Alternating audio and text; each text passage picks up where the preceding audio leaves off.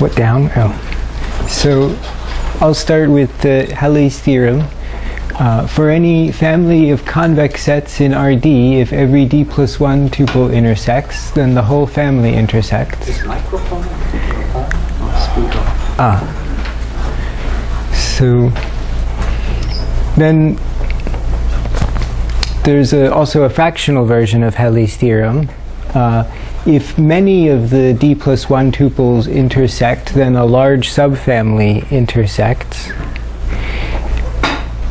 And another related version is for all d and p, there exists a constant c, such that for any family of convex sets in Rd, if every p tuple has at least d plus 1 intersecting members, then the family is pierced by c points. And by pierce, we mean a family F pierces a family A when every member of A intersects some member of F. So for example, if we look at these 6 convex sets in the plane, and we pick out any 4 of them, always 3 out of 4 will intersect, have a common intersection. And so this satisfies the condition. So there are a finite number of points that pierce the family, in this case 2 points. And the important thing is that the number of points doesn't depend on the size of the family, only on the dimension and the size of p. And this is kind of like you can see this is similar to Helly's theorem. You have this local condition that implies this global condition, and if p is equal to d plus 1, then Helly's theorem says exactly that c is equal to 1.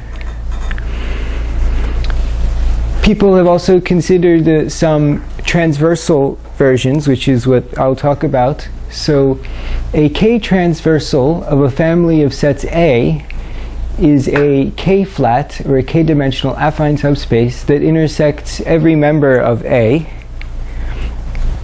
And this began, some early results were for line transversals to unit balls, beginning with Dancer and Hedwiger in 1957. So rather than looking at convex sets that intersect, we're looking at unit balls that have a line passing through each unit ball. And this research has continued on, and a recent result is that for any family of disjoint unit balls in Rd, if every 4d minus 1 tuple has a line transversal, then the whole family has a line transversal. And there are other transversal theorems. So there is a PQ piercing theorem for hyperplane transversals to families of convex sets. So another type of theorem that these are related to are, well, so our theorem is now for k-transversals of unit balls. And we have both a fractional piercing version, which says that for any d and any k and any alpha positive, there exists a beta positive, such that for any family of n unit balls in Rd, if an alpha fraction of the k plus 2 tuples have a k-transversal, then a beta fraction of the entire family has a k-transversal. And we also show a PQ piercing theorem for k-transversals of unit balls, which says for any d, k, and p, there exists a c such that for any family of unit balls in Rd, if every p tuple has at least k plus 2 members with a k-transversal, then the family is pierced by c many k-flats. And these kinds of Helly-type theorems are also related to the epsilon net theorem. So I define a weak epsilon net for 2 classes of sets x and y as follows.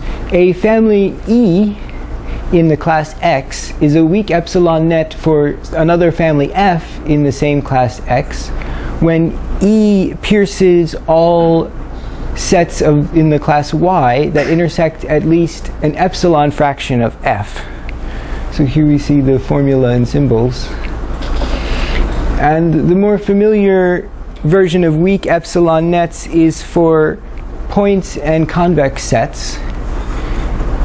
So there's a theorem that for all D and all epsilon, there exists a C such that any point set in RD has a weak epsilon net of C points. And we can use this also for the PQ piercing theorem, to prove a PQ piercing theorem. So the earlier theorem that I showed you for hyperplane transversals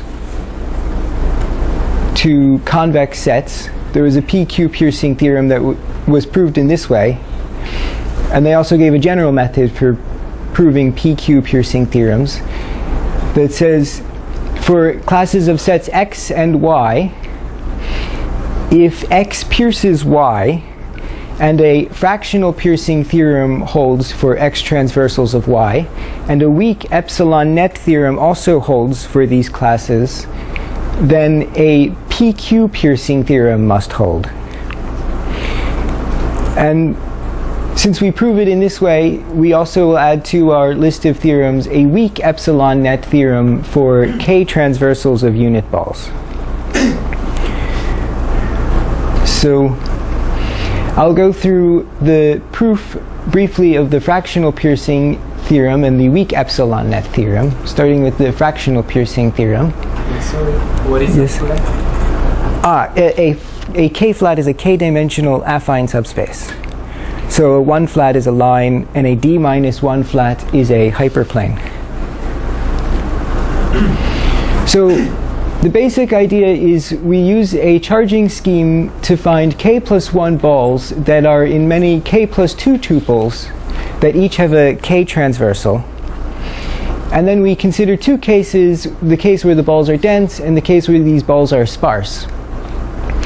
And in the dense case, we'll see the balls are in a small volume, and in the sparse case, we'll see the K transversals are highly constrained by the balls being far apart, and so the K transversals will have to be close together.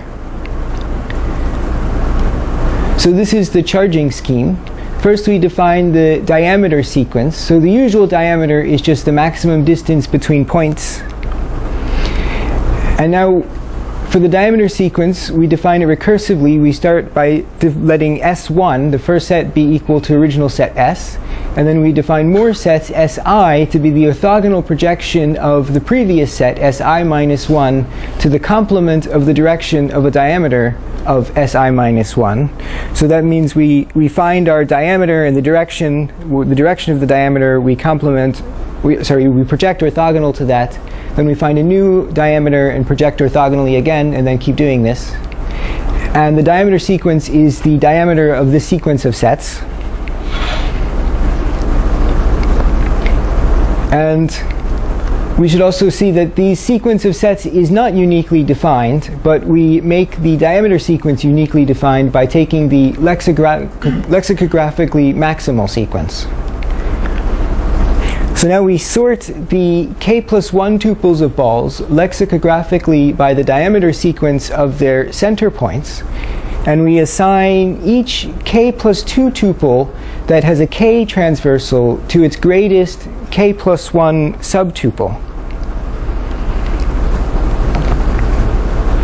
Now let S be the center points of the K plus 1 tuple that has the greatest charge, and let W be the affine span of the center points S, and let pi be the orthogonal projection to the complement of W. So here we can see we have these K plus 2 tuples assigned to T. Each one will consist of one extra ball that's not in T. And since n choose K plus 2 is a linear factor greater than n choose K plus 1, we have these balls, the extra balls of each k plus 1 tuple, is a positive fraction of the family of all balls. In addition, each of these extra balls that are assigned to this tuple T by this charging scheme will have a k-flat transversal with the k plus 1 balls in T. And if we replace any ball in T with one of the extra balls assigned to T, the diameter sequence will decrease. This is what we have now. So let's consider the dense case. In the dense case, so we give an example here with two balls. Since the diameter will go down if we replace any one of these balls with one of the extra balls of the k plus 2 tuple, the extra ball can only be so far away from these balls. And then if we look at the projection into W complement, this will also be bounded. And if we look at the sparse case, in this case we look at the kth diameter. So in both of them, where you look at whether the kth diameter is small or the kth diameter is large. If the kth diameter is large, then we see that the slope of any k transversal to the space W, the affine span of their centers, will be bounded by some big O of the reciprocal of the kth diameter. So we look at our balls, we look at in this case, any line transversal will be bounded if the balls are far apart from each other. And then we look at,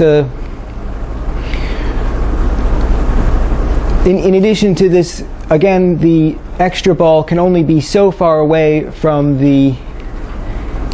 from T, because the diameter sequence will go down if we replace one of the balls with the extra ball. So then the projection into W complement will be bounded as well. What we have is that in each of these cases, for any ball of a k plus 2 tuple assigned to T, the projection of that ball is bounded. And this means, just by counting volume, there is some point in the projection of a positive fraction of the balls. And this means that the pre-image of that point under this projection will be a k transversal for a positive fraction of balls. The other thing we'll show is a weak epsilon net theorem. So for all d, k, and epsilon, we will show that there's a weak epsilon net of a certain size.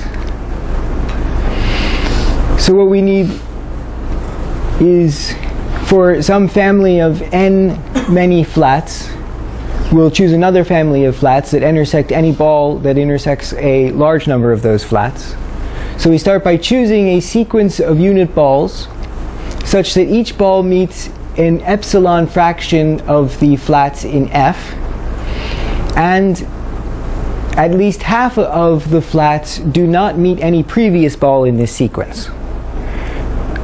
So, and this can be any sequence, any such sequence. This may not be a unique sequence, but we want to choose a maximal one, and we know that this sequence can only be of size 2 over epsilon, because each time there is at least epsilon over 2 new flats that meet some ball in the sequence.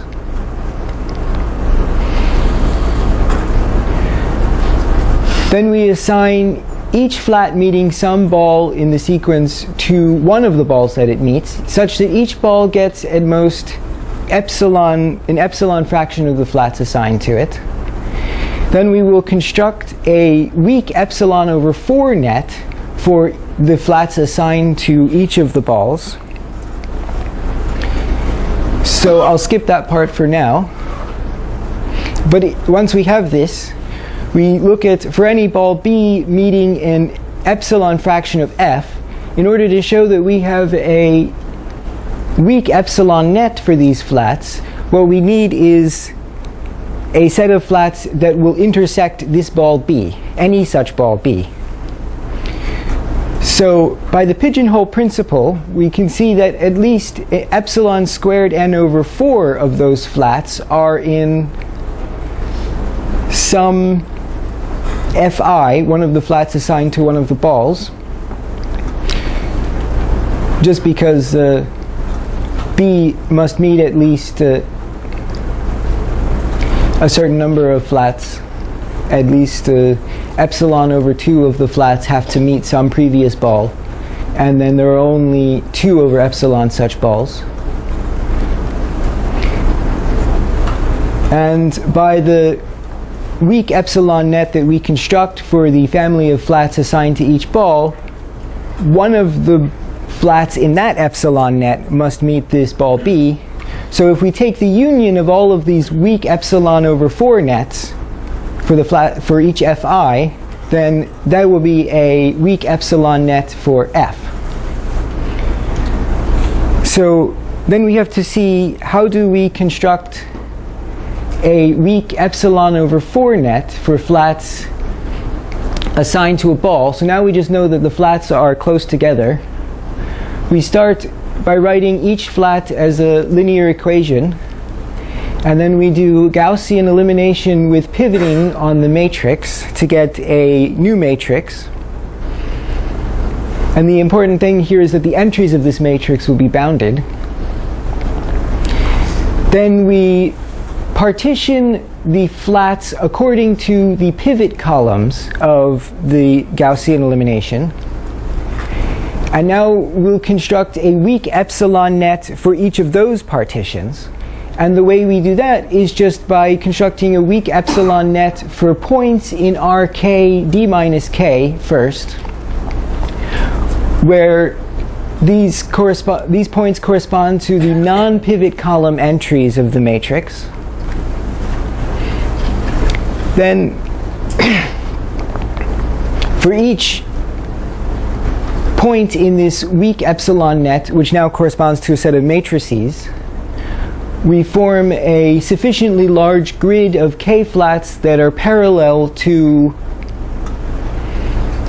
the space defined by the matrix corresponding to the point in the epsilon net, the weak epsilon net, centered around B. And the point here is that since the entries are bounded, this will bound the size that this grid has to be. And then our weak epsilon net for the balls, for the flats assigned to one ball, will just be the union of each of these grids for each of these weak epsilon nets. So this is the construction. I won't go through all of the details of the proof of that, but the last thing to say is that these arguments also work for sets of similar size. So if we know that each set is contained in a ball of a certain radius, large radius, and contains a ball of a certain small radius, these are kind of density arguments will also work. So that's all.